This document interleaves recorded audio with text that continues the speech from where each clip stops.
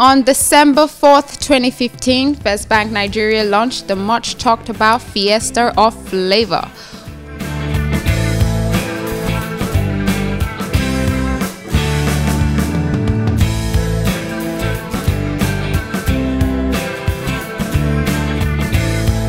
Holding at the Harbour Point in Victoria Island, Lagos, the event saw the likes of the First Lady of Lagos State, Bolanle Ambode, incoming Chairman First Bank Nigeria, Ibukun Awosika, and incoming Deputy Managing Director First Bank, Francis Benga Shobo, and a number of other dignitaries in attendance.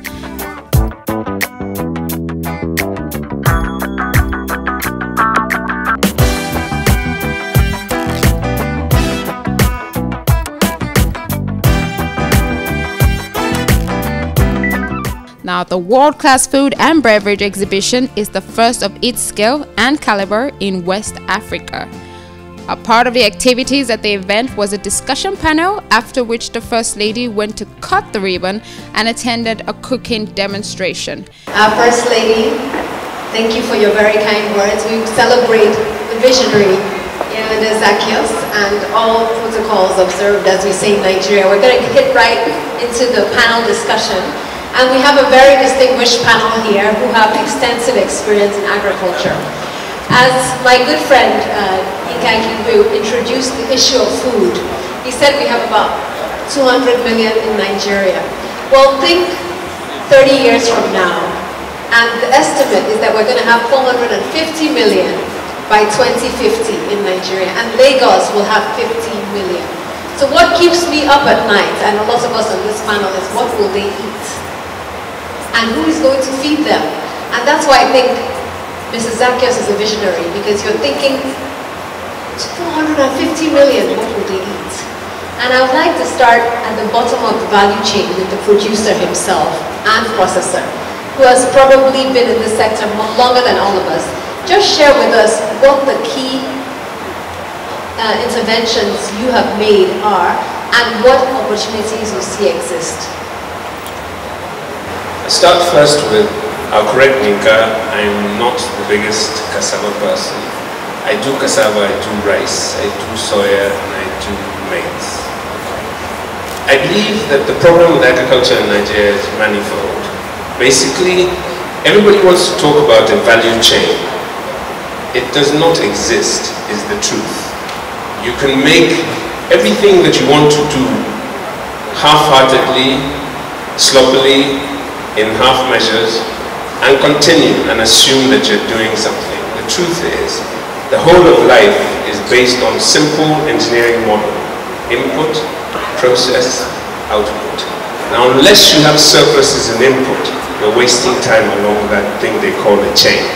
So we all need to go back, put your hands to the coalface, and deal with the true problem, which is to create enough surplus to make the chain meaningful. Deji, you've been at this for a while. You're not only producing growing chickens now, you're actually retailing through Chicken Republic, and you're also in the bread industry. So what opportunities have you been able to capitalize on? And is there any good news on the food front? On our side, we, as we know, on the front end, we produce or sell chicken through Chicken Republic outlets, and we later backward integrated into chicken farming, and also in the bakery business we do bread. Speaking with the incoming First Bank Chairman, Mrs. Awosika, about why they decided to be party to the event, here is what she had to say. Could you please tell us why did First Bank choose to get involved in the Festival of Flavors? Well, if you've listened to the positioning of the current government, you will realize that first and foremost, our positioning with the oil and gas sector is not sustainable, because there's certain industries that have existed before oil and will continue to exist after oil, for the simple reason that man has been eating since man was created. So food is a vital element of humanity. And within what you call food, it sounds simple, but there's a whole value chain of businesses and industries industries and services that are related to it. And as a business, as a bank, our interest is in finding the businesses within that value chain, being a supporter of building those industries, and using our investment in those industries to help build the economy of our nation. When we have a thriving economy within the nation, the bank prospers as well. And when you realize that First Bank has traditionally been a strong retail bank, and we have traditionally invested in the development of industries in Nigeria. There's no other bank that's 121 years old.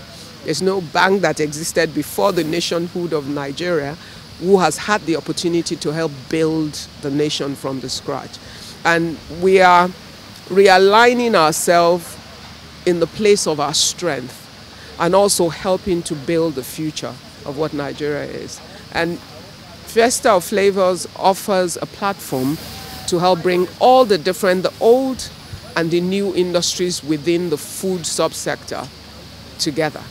And you can see you have the traditional farm-like products, you have middle stage processed products, you have end products in real food, consumed food, you have technology food players, as in you have the tent of apps where you have a lot of young people who are developing apps to help sell different foods from different areas. They're part of the food value chain and they're adding value. You have the food bloggers who are communicating and exchanging ideas concerning food, and you have people who have different kinds of machinery that can help with the processing of the food. So it's a complete chain. For us, that's where we should be, because every single tent you see here has multiple businesses attached to it. And our interest is to help enhance the development of all of those industries in a way that we help to develop our great nation called Nigeria. A lot of treats were up for sale, and the guests were also treated to a variety of other activities offered by the organizers. A couple of guests also spoke to Pulse.tv exclusively, and here's what they have to say. What do you think of the Fiesta Of Flavours? I mean, it's a good start. You know, it's just a good time to be able to, you know, like, those of us who want, like, on the private chef side, we kind of know each other, but we rarely get that chance to actually just come together and, you know, just do something, or just even just generally just meet around. So I think it's going to be a great time. Tomorrow's going to be a great day. It's going to be a great 3 days, definitely, for sure. All right, nice. 10 potatoes growing on a tree. If you take out 5, how many are left? Potatoes on a tree?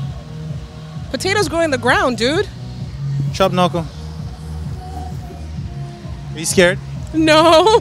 I'm at a food fest. You love food? Yeah. You love meat, to eat meat? Yeah. Roasted barbecue meat? Yeah. Spell barbecue for me. B-A-R-B-A-C-U-E. Chop knuckle. I have 10 potatoes growing on a tree. If you take out 5, how many are left? 5. Say it again. I feel like this is some kind of trick question. I have 10 potatoes growing on a tree. If you take out 5, how many are left? 5. Chop knuckle. I'm not feeling very confident about this. What does ATM stand for? ATM. Do you actually know that I actually don't know? As in, I know ATM is where you get your cash machine. But if you ask me the full meaning of ATM, I actually have no living idea. And that's the honest truth. Honestly. Automatic. I don't know. I have no living. You know what? Telephone? No. Automatic telephone. What? No, because no, don't even put that in my head. It's not. No, I actually have no idea what ATM is. You started well. No, I'm not gonna try because I actually don't know. If I know, then I'll try. Chop knuckle. Okay, so what does it mean anyway? What does ATM mean? Automated teller machine. Automated teller machine. I've been educated. We aim to educate, not humiliate. That's what I do. Fiesta Of Flavours by First Bank Nigeria was an event that won't be forgotten in a long time. Stay tuned for more on day 2 and day 3 of this event.